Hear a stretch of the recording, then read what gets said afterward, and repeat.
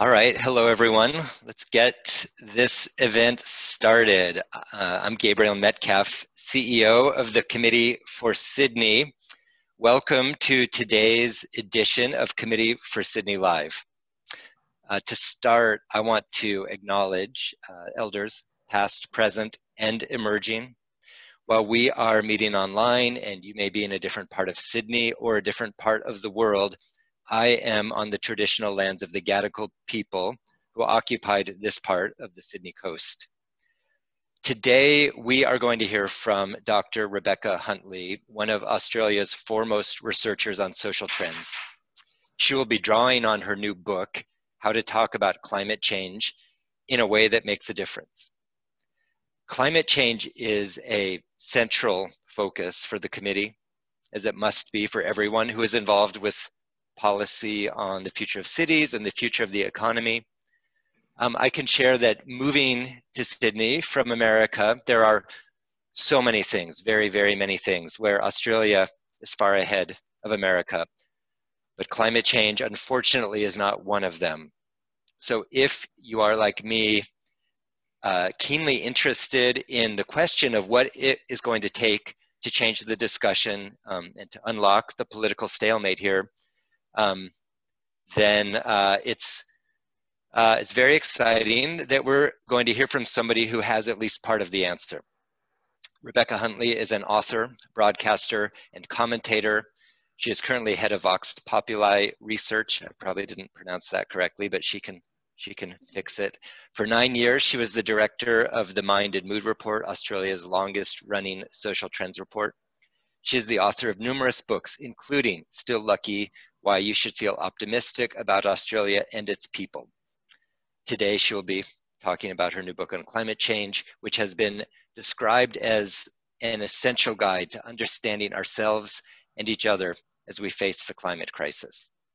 So the way this works, she will make her remarks, then we will have a discussion.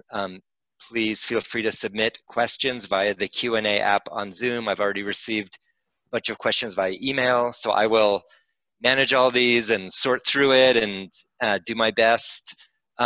Rebecca, thank you very much. Take it away. Thank you so much, and thank you so much for the Committee of Sydney for inviting me to speak today. I apologise for the echo. I've found a little corner of Town Hall in Sydney to do this webinar with you. I wanted to talk a little bit about what brought me to climate change, because it's been a relatively recent development in my career. So I've been a social researcher for about 15 years, and undoubtedly, unsurprisingly, over that time, as I've canvassed and sought to understand how Australians feel about, our nation, its economy, our society, environment and climate change has been something that's come up at different periods of time. So obviously it came up very much leading up to the 2007 election, around the time of the carbon tax and various other kinds of things. So it's been there in my suite of issues that I've explored as a researcher. And certainly from a personal level, from somebody who is, interested in progressive politics and policy, and that's been a, interest of mine, my whole life. There was absolutely no doubt that I was one of those people who believed climate change was happening, believed the experts, as somebody who's, had a university education and understands what it means to be an expert. So believed the experts on climate change, believed that climate change was being caused by humans, believed that it was an urgent issue, and believed that government should do something about it. So if I had been answering any of the surveys that I had been responsible for drawing up over that 15 years, I would have ticked all those things and been counted in the category of people concerned about climate. A little bit more than that, I would say that I did think about climate change when I voted, and I tried to do the right thing in my home and in my day-to-day life in terms of climate change. But what's clear to me now is looking back, the reality of climate change was not, and the full understanding of what it means for our society and the world was not something that had quite yet penetrated to the core of my worldview, and also to the way that I saw the world, in a sense. So there were moments over the last couple of years, before the last couple of years, where I had twinges, I suppose, emotional responses to climate change rather than intellectual responses. One of them was when I took my husband and I took then 5-year-old daughter to the Barrier Reef, and we went snorkelling, which is something I encourage every Australian resident to do.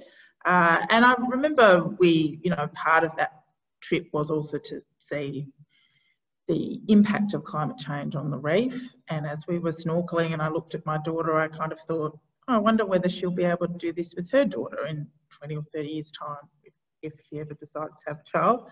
We know a lot of young people are reconsidering having children because of climate change. So there were kind of moments like that. But really, the turning point for me, emotionally rather than intellectually, on climate change was the students' climate strike. And one morning, watching images from the student climate strike, watching those young people, not that much older than my 12-year-old, kind of collectively beg older generations to do something about securing some kind of livable future for them, I really had a kind of significant emotional response to that.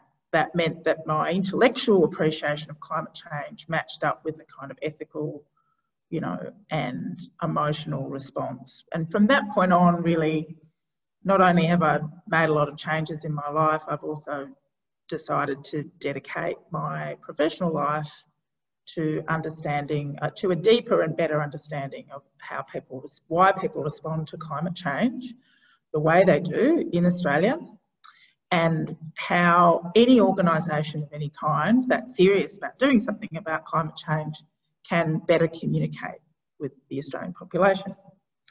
While there was this emotional response to climate change triggered by the children's climate strikes, there was also, I suppose, an intellectual greater focus on climate change after the election result of last year.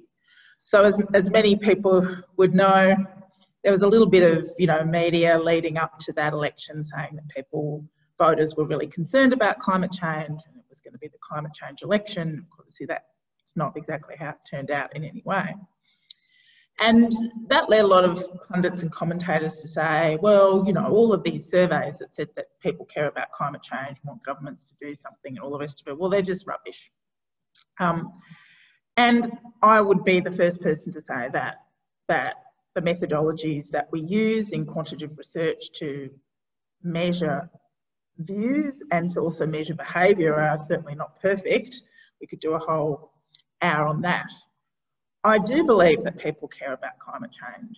And, the majority of people in Australia care about climate change and the environment. They just don't necessarily connect their vote to being the most effective way to do anything about it. And that has been because there's been a significant erosion in the trust that people have that politicians are going to do the right thing. There's going to be a narrowing of focus as we begin to vote. And, that to make a conclusion that the last election means that people don't care about climate or the environment would just be utterly simplistic.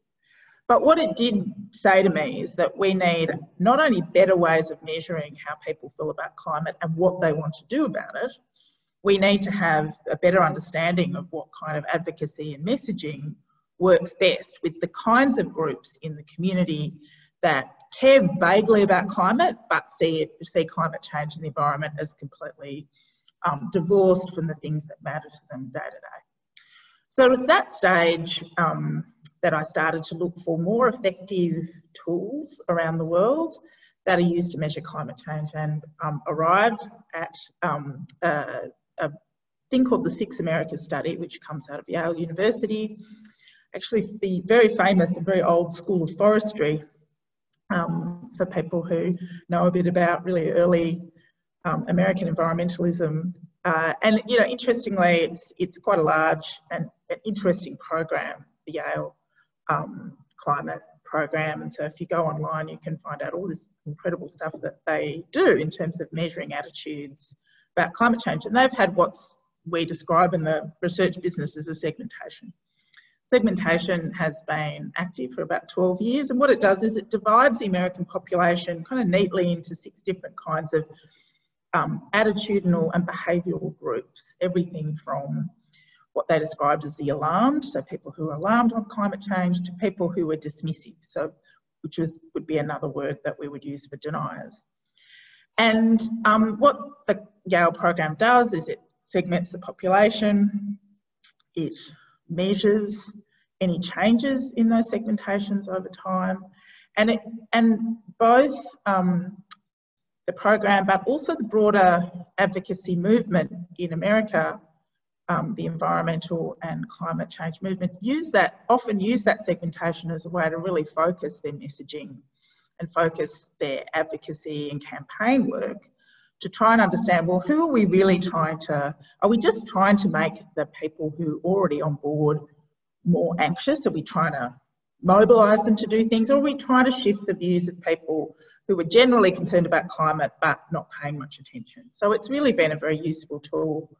We flew to, it seems like a very strange thing to, feels like a world away, but I flew to America last year to spend some time with the program and with all the academics there, and was very convinced that we needed something quite similar in Australia. And there have been some similar studies done in academia in Australia like that, but we're about to,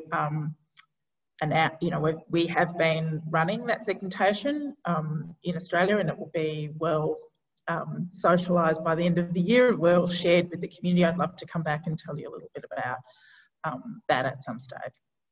So the election last year made me realise that we need better research tools, and we need more to sharpen the focus on messaging.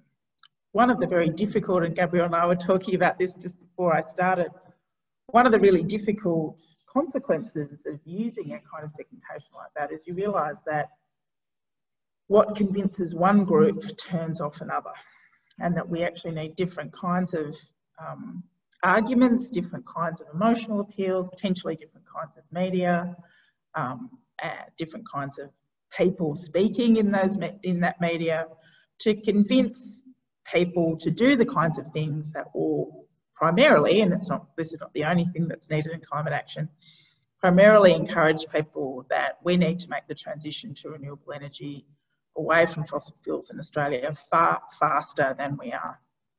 And that's that's not just a political task at every level of government, it's a task of every organisation, public and private and civil society. So we're at a point where there is just no one effective argument and no one effective pathway to bring about the change within the time we have allocated. So one of the things that comes out extremely, really clearly in the Yale segmentation, really clearly in any equivalent ever done in Australia, and I don't want to share too much information about the segmentation that we're in the process of developing, but will come out in that, is the biggest determinant of how you feel about climate change, or one of the main ones, is your political affiliation. So not necessarily your understanding of science, although education is pretty important, not necessarily your gender, although there is a little bit of a skew that women are a bit more concerned about men, and not necessarily what generation you come from, although if you're a young, well-educated woman living in the inner city, you're almost certainly concerned or alarmed about climate. But there's some demographic, I suppose, skews within these segmentations. But the main one is political, and the main one in America is political. And that's because, and comes as no surprise to people on this call, is that particularly in Australia and America, the politicisation of climate change has been something that has been, consistently, happening over the last 20 years, if not more. And it has been one of the many things that has stopped, an effective policy and political consensus on climate action. Now, in the question time and in the discussion, we might want to explore why it is that Australia and America where we have some quite different, significant differences in how we approach policy issues and how our politics works and how our political system works, why we are united in this particular issue. Some people might say, and I've heard many people say, that it's entirely the role of the Rupert Murdoch's media reach in those two countries. And while I would never underestimate the impact of that on our political culture and attitudes, I feel that that's too simplistic an understanding or appreciation of why that's the case. But there's absolutely no doubt, again, and leading up to this work that I've done the last 2 years and just reinforced by that we have to find effective ways to diminish the political polarisation around climate change, because it's one of the biggest impediments to, really to action. It's probably naive to think that we can completely get rid of it, but we have to find ways to get around it or to mitigate it.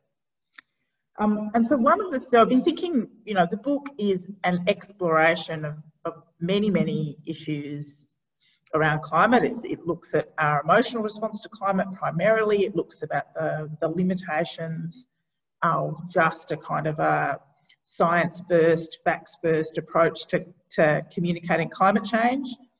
I want, if you're interested in buying the book or buying it and sharing it with all your friends, I don't want to give you too many spoilers. But let's face it, if the climate science was going to nail the issue, then we would have nailed that issue already, because the climate science is just so incredibly clear and has been so overwhelming for such a long period of time. So I'm really looking at the human response to a human-caused problem and how a better understanding of human beings and how human beings operate, understand on this issue can help us communicate on climate change. But one of the things that's really interested me about when I'm thinking about, how do we break down this political polarisation around climate change and start new conversations, is this notion of climate brokers. So for those people on the call who are communications people or work in agencies that looks at how we talk to the community, they'd know the phrase, the messenger is more important than the message. And we're definitely there on the climate change question.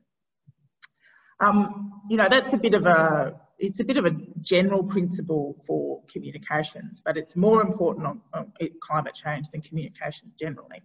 And that's because, and I see in my research all the time, is that the climate script, about emissions going up, warming the planet, temperatures going up, extreme weather, blah, blah, blah, we've got to change, or, we're all going to go to hell in a handbasket. That kind of script. It's interesting to see in the groups that I do that people are quite familiar and bored with that script.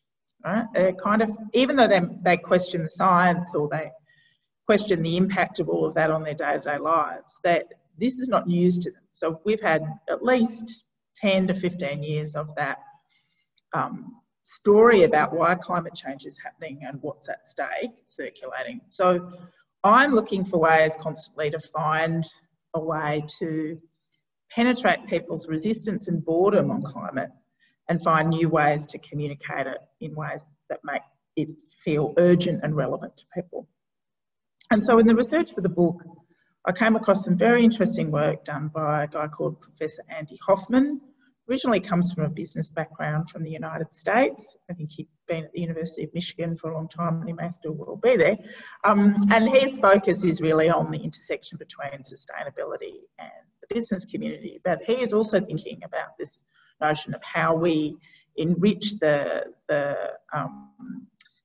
we diversify and make kind of more interesting the different kinds of people in our society who talk about climate, to kind of disrupt people's sense of the climate script being familiar or feeling kind of distance from the issue of climate change. So he comes up with this notion of what he calls climate brokers. So these are people, he argues, aren't from the traditional environmental movement or from the parts of civil society where we expect people to be talking about climate. So climate scientists or, you know, celebrities, you know, who are very, you know, people like Leonardo DiCaprio, Al Gore, politicians from the progressive side of politics, or spokespeople from the environment movement. And so these are the kinds of people that we expect to hear about climate change from. And because of the nature of those people, we often, they, as good as they can be as communicators, they reinforce the idea that only certain kinds of people care about climate change. You know, people who live in cities, people who are progressive in their politics, people who are wealthy, people who are well educated. And anybody that doesn't fit into those categories, well, they don't care about climate change, and climate change isn't relevant to their life. It really helps too to kind of position climate change as something that's only a concern for the elite that don't care about the bread and butter issues that affect everyday people.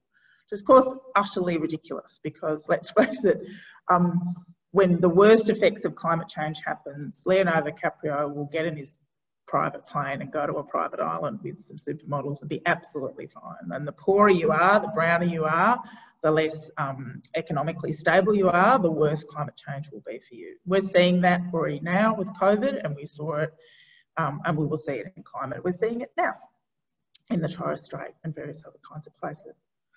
So what Andy Hoffman's notion of climate brokers brings to the fore, and what I'm really interested in the work I do ongoing about who are the most effective messengers on climate change, is climate brokers straddle the world of climate advocacy and another world that we wouldn't normally associate with climate advocacy. And they're able to effectively bring climate into audiences where you wouldn't normally expect climate change to be talked about. So one really interesting area, and it's been particularly it's particularly interesting and fascinating area, is the role of the insurance agency, the insurance industry in talking about climate. They frame it entirely in terms of, you know, future risk, and exposing our world to future risk and creating essentially an uninsurable world. So there've been some very interesting spokespeople from the insurance industry talking about climate change, not something you'd expect from anybody in the insurance industry, having worked with them in the past, but can be incredibly effective. He talks too about the role of faith leaders around the world in talking about climate, and talking about climate directly to their communities, to their faith communities. Now, of course, a lot of the progressive churches have had a long history of being advocates against, you know, nuclear weapons, against environmental protection, as this kind of whole notion of being stewards of God's creation.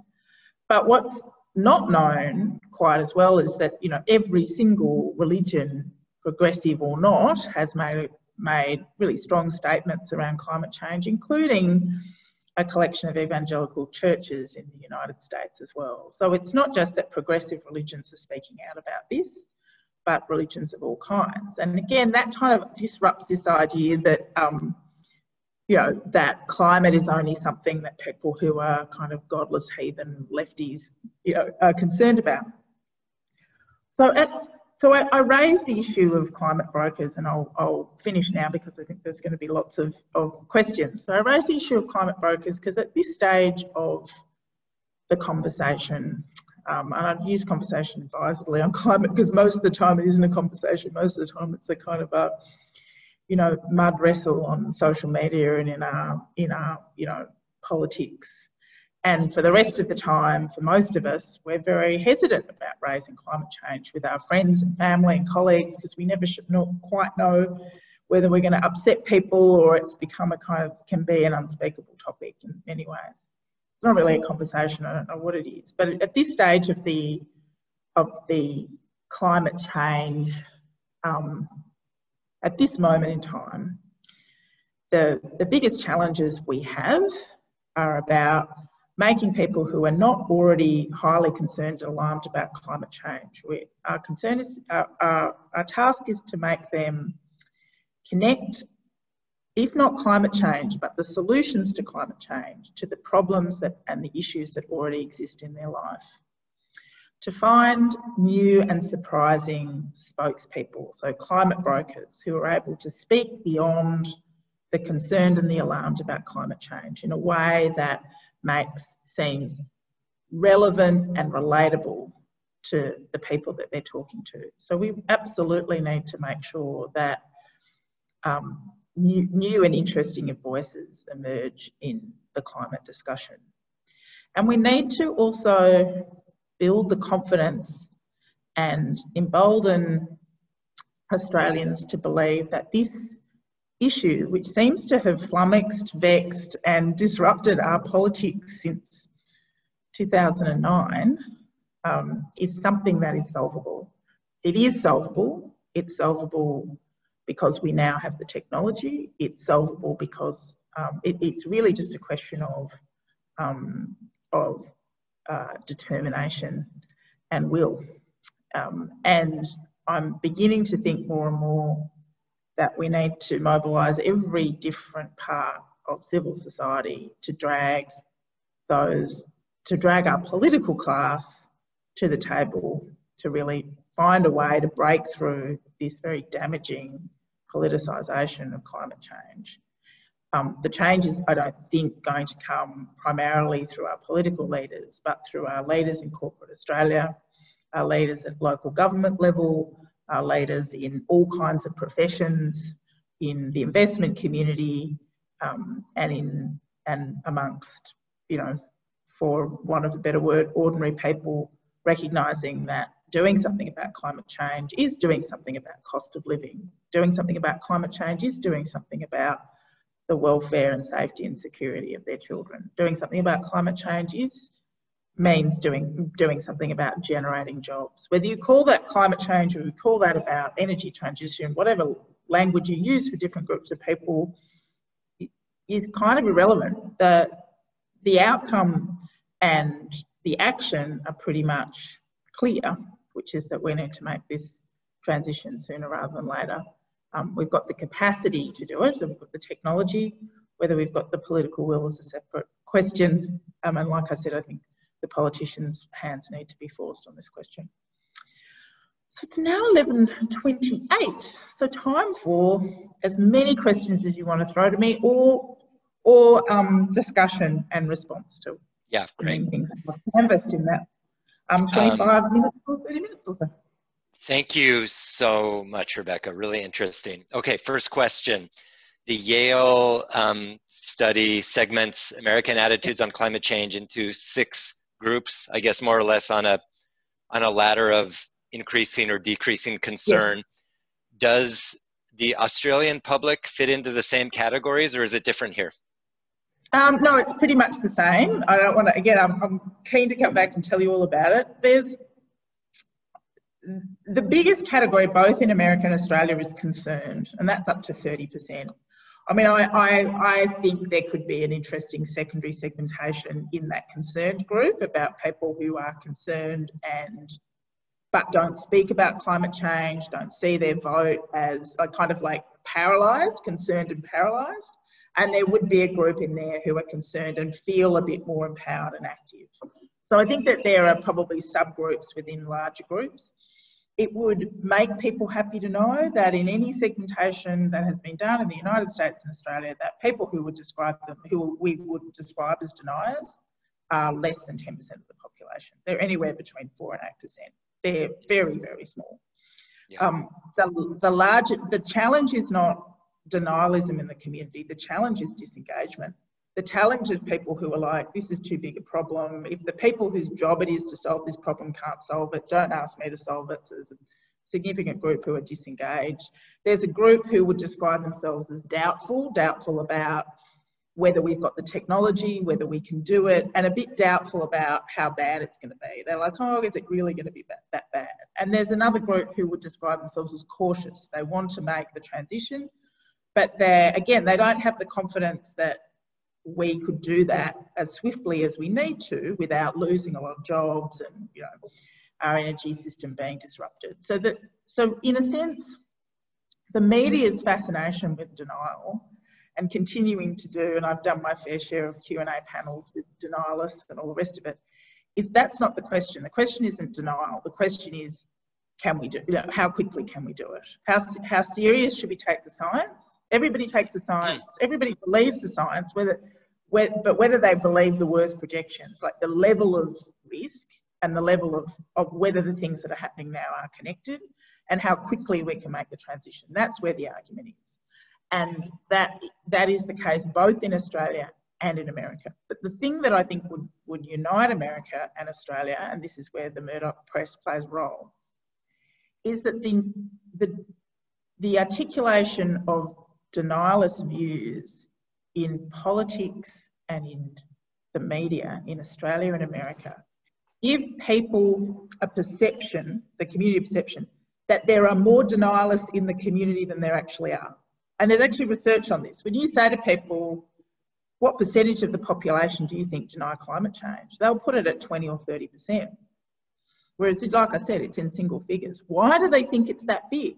Because there are so many powerful people in our media and in politics airing these views. So if the Murdoch press gave people who denied climate change 4% of airtime or column inch space, then that might be an accurate reflection of the views in our community. But of course they don't. So that's one of our big challenges, both in America and here. Rebecca, there's a tactic that climate advocates use, and I've done this a lot myself, where we try to talk about all the positives of taking climate action, grow future industries, and it's going to be great. Some people suggest that is actually backfiring because it's just not credible that there would be no sacrifice made. And in fact, when you look at the previous example was always World War II, but now COVID is a really interesting example. Sometimes people seem very willing to make sacrifices for other people. So do we need to be, can we say that climate action might involve some sacrifice, or do we have to say that, no, it'll all be positive? No, it's a really good point. We cannot be Pollyannaish about this. First of all, we have to acknowledge what's at stake. There is loss and risk, right? There is loss, and while I wouldn't want to sit down and read every single page of The Uninhabitable Earth to it. Anybody's ever read that book? Well, I wouldn't suggest, if you had somebody in your life who was wanted to engage in climate change tentatively, I wouldn't suggest giving them that book. But nobody gets motivated if there isn't something at stake. If there isn't something that they will lose, and if there isn't risk in inaction, right? So we do have to articulate that clearly, because we have to have some credibility. And again, I don't think that people think that there isn't something at stake. What they tend to do is they tend to minimise the risk, and they tend to push the horizon of when that will happen out, and that's the problem. And we can't just kind of say, oh, it'll all be fine. This is kind of this techno-optimism, which is that, somebody will, it's a kind of false hope that somebody will just kind of, like I say in the book, Elon Musk and Bill Gates will get together and invent something, which means we can all kind of keep living the life that we've been living. So, and so I don't think we can do that either. And in fact, you're exactly right. If people have a very clear idea of what's at stake and where we want to head, their capacity for sacrifice and some behaviour gain, if it is shared by everybody, right? If it's shared by everybody, is bigger than we imagine. And if there's going to be one outcome in Australia from COVID, and I don't want to make any predictions because we're still in it. If there's anybody in Victoria, my heart goes out to you. But even everywhere in Australia, is that we can change our lives based on concern for people who are vulnerable and concern to protect the things that we value, our health system and our general well-being. And overall, even though you know, some dissenting voices. Overall, the community are doing the right thing.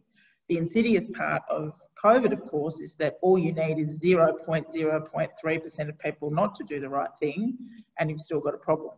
But overall, and I don't know what other people would say, overall, you look around and people are social distancing and doing the right thing and staying at home and being careful, and even in places like New South Wales, wearing masks, even though they're not required. So we can do it, but we need really clear rules, good leadership, and support for the most vulnerable in order to be able to do it. And that sense of shared sacrifice, Rebecca, I have so many questions that are very political that are coming in, because this is a very political topic, but some are asking about the case of the UK, which is a really interesting counterexample, because of course it's the most culturally similar, perhaps, certainly institutionally similar to Australia. And it's just really significant that the Tories are now a party of climate action. Exactly, and the Murdoch media has always been powerful there, so exactly. And the Murdoch, and they have income inequality, and rich people have more power, and et cetera, et cetera. What are the lessons of that for a place like Australia? It's a really good point, and I've been thinking about this, and as somebody who isn't an historian or isn't an economist who's across how the British economy works. But I know enough, and I've been anybody on the call that could have more to add to this. I mean, I remember that the big political fights over coal and fossil fuels in the UK happened in the 70s, and they were industrial fights, right? So they were industrial fights that weren't about energy transition. And largely the Conservatives won, the unions lost. But I wonder whether the intense politics of fossil fuels, which still exists in Australia and America, were kind of exhausted in the 70s. You know, the fossil fuel industry, I don't think has quite the power in UK politics, or quite the social and cultural power that it does have in Australian politics. I think we can't underestimate that you had a very clear articulation of a concern around climate change from Margaret Thatcher, and relative consistency from Conservative leaders on climate change from that point on. So you didn't, as a Conservative leader, you never felt like you were going out on a limb on climate change, like you were going to lose your job if you went up on a limb on climate change. So that probably, you know, it's still a big deal in Conservative politics today to go out on a limb on climate change. I mean, we've seen that in New South Wales with the Environment Minister, Matt Keane. I mean, he's done an extremely good job, but every time he speaks out really strongly on climate, I think I get a little bit worried about his, you know, the safety of his pre-selection, because that's been the story of the last 10 to 15 years, pretty much for both sides of politics as well, for the Labor side as well. So I wonder if that sense that you speaking out on climate doesn't mean risking your job in the Conservative Party in the United Kingdom. And like I said, this kind of patriotic attachment to the fossil fuel industry doesn't quite exist in the electorate in the UK. So this is very speculative, because I've thought about it. So when people say, oh, it's all the Murdoch media and it's all about power and inequality, I said, well, yeah, but that's not happening in the UK. So I'd be fascinated if anybody else had any of those kinds of suggestions to make around that. Or alternatively, whether the big divider, and we were talking about it before, is really kind of Brexit and immigration, that becomes the thing that becomes the totemic political polarisation question, and it isn't on climate. Right. Somebody's surely you have an academic colleague out there who has done amazing work on the political sociology of Conservative parties in cross-national perspective, and we'll find them. Because in Europe there are many Conservative parties that are parties of climate action. Absolutely. So yeah. Okay. Yeah, lots of questions. Even quite populist governments as well, like ones that we would characterise as almost on the populist spectrum. Right. Yeah. Okay, lots of questions that are, I'm going to group as looking for some practical tips about how to talk about climate change. Somebody asked about how do I do it with friends and family who are skeptical. Somebody asked, how much should we be focused on big targets like 100% renewable energy versus specific steps? How much should we be talking about societal changes versus personal changes? So one way or another, a lot of interest in advice on how to talk about climate. Yeah, I mean, in a sense, I talk, the book I say is a kind of practical guide to talking about climate change, but really what it is it's trying to get you to understand why people who probably aren't like you respond to climate change, what psychology tells us about that, what the psychological studies do, what the social research studies do. And then in each of the chapters, I talk to a different kind of climate communicator and get some real thoughts from them about how they manage their emotions and how they talk to people and what angle they take. And those case studies are taken from around the world. And then in the final chapter, I give them just basically general principles that I think work. But look, to go to the point of how you talk about it with friends and family or people you know, I just have to, and I admit in the book, I find it hard. I would find it easier to get up in front of 500 climate deniers and talk about climate change than I would be to talk about it with my mother. Or my mother or my sister, because I feel like if I talk to them about climate change and the things that I'd like them to do in their life, that they might think that I was judging them. It's just the nature of relationships, complicated relationships between families. I have done it though. I have said to them, particularly I've had conversations with them about, you know, it's not really you're not gonna lose much if you change the investment mix of your superannuation fund to divesting it, go completely away from fossil fuels. It's not going to make much of a difference, you know, for you. And so I've had those conversations. So they're tricky, you know, they're tricky conversations because you feel like you might set off a landmine. I suppose the first, and then even harder, sometimes I've thought about whether I raise it with, I've got 3 kids, whether I raise it with mothers and fathers in the schoolyard, and then you think, what if they think I'm nuts and then their kid doesn't want to play with my kid? So you know what I mean? You feel like having these conversations could be tricky. I think the best thing is really not to talk, is to listen at the first start about why people feel the way they do about climate change. And certainly in the more and more of the work I do, I don't ask people how they feel about climate change. I ask them what they don't like about the climate change conversation. Like, oh, what is it that puts you off talking about it? Or when you hear somebody, what makes you annoyed? So to really understand what the points of resistance are. And then, you know, to tell you the truth, one of the things that I find really useful is I want people, I absolutely take your point that we can't present a completely rosy picture about, you know, everything's going to be fine. There are some pretty exciting things that are happening in Australia in relation to renewable energy and relation to, you know, environmental and climate progress. And I like to talk about those issues with people to give people a sense of possibility.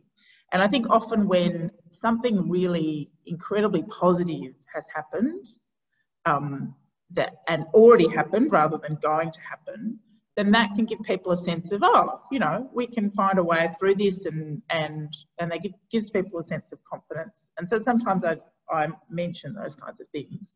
Like, for example, the battery in the South Australian desert that was such a controversial thing. Gosh, that's working well. And the Conservative government in South Australia has no intention of shutting that battery down. It is incredibly effective. It is incredibly profitable.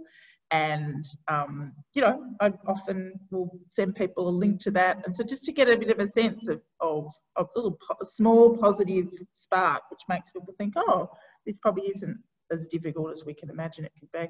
And in fact, today I just saw a piece that Julie Gillard talked about the carbon price and saying, well, it actually did work and we are capable of doing this. So that's what I try and do. I recognise that it's difficult. I recognise this is not going to be one conversation. It's a series of conversations, feeling out how people, what resistance people have, whether they see it's connected to their lives, dropping in little bits of ideas. It's an ongoing conversation that you can have with different people.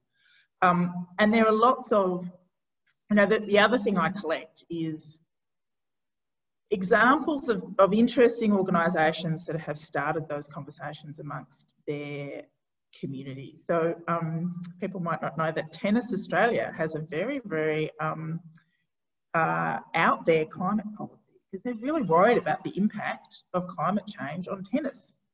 They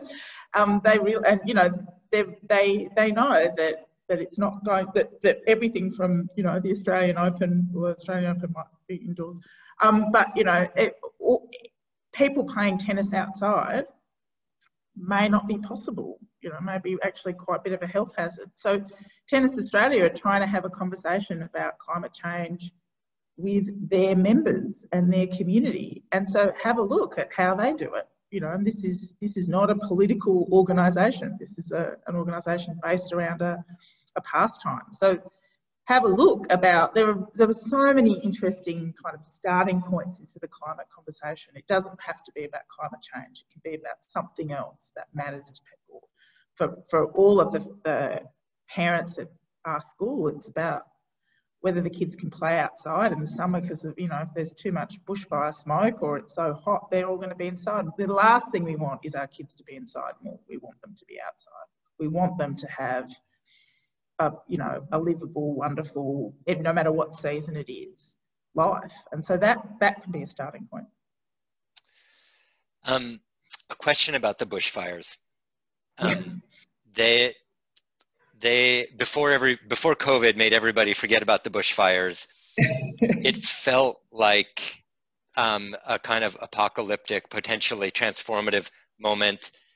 Certainly, one thing I know is that the bushfires loomed larger in the minds of people outside of Australia than they did in Australia. And my friends and family in America were constantly calling to ask if I was all right. People I know with family in the UK and America all had that same experience. It was on the front page of, it led the TV news every night in other countries. So Australia was the subject of maybe more negative global attention than it had ever been before, because it wasn't necessarily sympathetic news coverage. It was like, hey, you guys have not good climate policy. So it was not sympathetic. Is it legitimate to use moments like that to try to accelerate the conversation on climate action, or does that backfire because there's so much variability in natural events? It's a great question. Yeah, is it a good, what's the right way to think about moments like that? Because presumably that will happen again. Yeah, where somebody tweeted the other day that we're as we head more towards September, which is not that far away, we're in the beginning of October, that's kind of when the bushfires started last year. So we'll have COVID and the bushfires overlap. It means basically everybody will be wearing a mask for different reasons. So this is something I've spent quite a lot of work on, like people's response to the bushfires, and seeing quite a lot of research. I suppose the first thing I need to say is that a lot of the global research about the capacity for a particular weather event, whether that be a cyclone or a hurricane or an incredible deluge of these kind of rain bombs that have been created by climate change, or wildfires. What is the potential for an individual weather event to bring about a change in people's attitudes to climate change? So the research is mixed. It can move the dial. It can move the dial a bit, particularly with people who are already kind of concerned. It can kind of make them more concerned and move them to more the alarmed group. But if people are already disconnected from the climate issue and aren't connecting what's happening in our world today to climate, and they've also been affected by something devastating, saying, oh, this terrible thing that just happened to you is because of climate change, people will push back on that pretty bloody hard, all right? So it can have mixed effects, as you can imagine, on an already divided community. But I don't want to underestimate it, because what's been very clear in all the studies that have been done is that these kinds of events can effectively mobilise enough individual community leaders to say we need to do something about climate that is effective. So one of the things that has come out of the bushfires is a very broad recognition, and this is profound, that our First Nations people have been pretty good at fire management over time. They've got extraordinary, depths of knowledge about how to do it, and that perhaps we need to draw on that ongoing in our fire management systems. So there's been a much better appreciation of that in these fires than, let's say, an appreciation of this connection with climate change. Now, that could be used by government and policymakers, that kind of appreciation in the community, to say, well, let's actually do more of this. Now, that's going to have, if that happens, and it happens effectively, that's going to have good outcomes for good environmental and climate change outcomes, even though it isn't necessarily a consequence of greater appreciation of climate change. But in the work that I've done on what the fires did to people's attitudes to climate change, and the research I've seen, what it really did was it made everybody pretty much double down on their already existing opinions.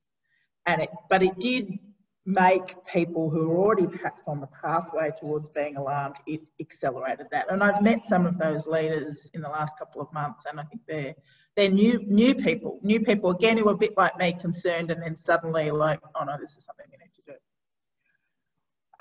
That being said, and there was just one final point on that,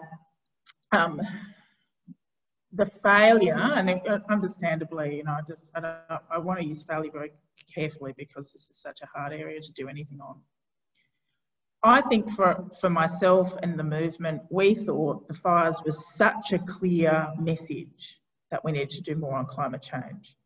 It just felt like it should have been a tipping point, that we underestimated the impact of the mainstream media and the Murdoch media and their effective social media presence. It's about arson, it's about bad bushfire, bad management of undergrowth, and it's about greenies. That narrative got nailed. Not because people were reading it in the newspaper, but seeing it constantly on social media, and then versions of that repeated on the nightly news and commercial TV. And that was incredibly effective. And it was incredibly effective, not just because that was the dominant media narrative, but because we know psychologically that if you give people an out, if there is this devastating bushfire, which no bushfires across the nation, I mean, the numbers are extraordinary in terms of not just people killed, hectares burnt, crops burnt, animals killed of all kinds, it's incalculable. If you're already disconnected from climate change and you see this and people are saying could this be about climate change, or could this be about arsonists? You're going to say, oh, it's about arsonists, because that feels more controllable. Feels less confronting to think that it's about arsonists and greenies than it is about climate change. So you're going to take that cognitive, safe way out if it's given to you, and it was given to the community by a very, very effective social media and mainstream media narrative, which says this isn't climate change.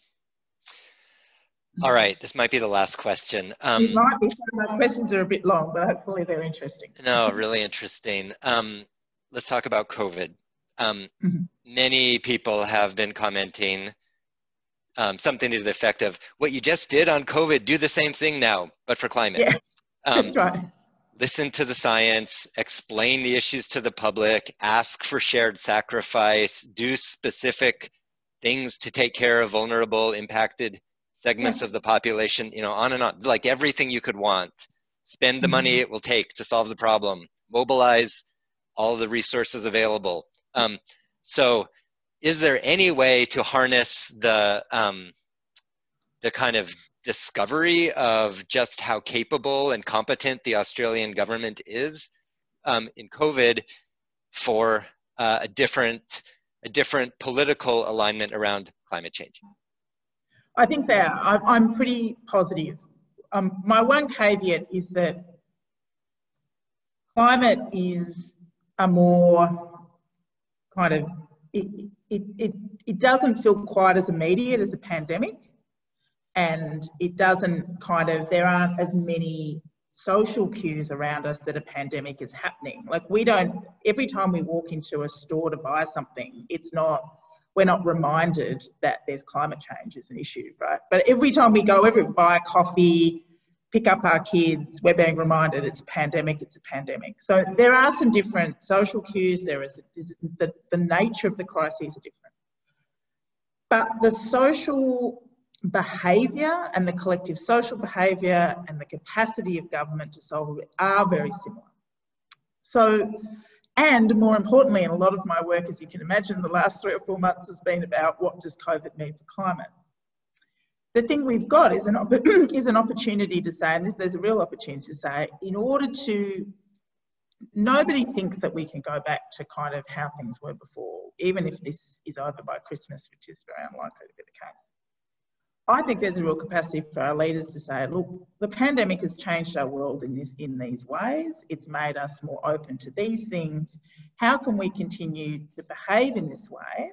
And how can we work out how can we accelerate the things that we know we need to do, not only to recover economically, but to brace ourselves for anything like this in the future? So you have some really advocacy around that. So I think that we can find a way to make a really strong argument that action on climate, particularly in terms of the transition to renewable energy, will be something that will be economically beneficial for Australia and help us when we next have to address any kind of crisis like this. So I'm largely positive, while recognising that there are some real differences between the two crises. And at the very least, any political leader or any community leader needs to hold the Conservative governments to account about this. That if you are prepared to listen to health experts on COVID, why won't you listen to your own CSIRO and your own Bureau of Meteorology on climate? What is the difference? These are both crises that affect the economy, threaten people's lives. Why are you taking a different approach? That should be an question that's continuously posed to Conservative parties where there are significant climate deniers still holding those parties back. How does one pose those questions in a way that doesn't just get the answer of, oh no, we like you say, nobody denies it, or not very many people deny it. It's very small. They just say, oh yeah, we're already doing everything we should. Yeah, well, that's when you tell them that they're not. I mean, you can't possibly say that you've got climate policy when you're saying we're going to have a gas-led economic recovery, and that still means doing stuff on climate change. So, I mean, that's when you have to get into the nitty-gritty a bit. But yeah, I mean, that's when, I mean, I say that we have to keep holding politicians to account about this, but again, I think that the main levers will be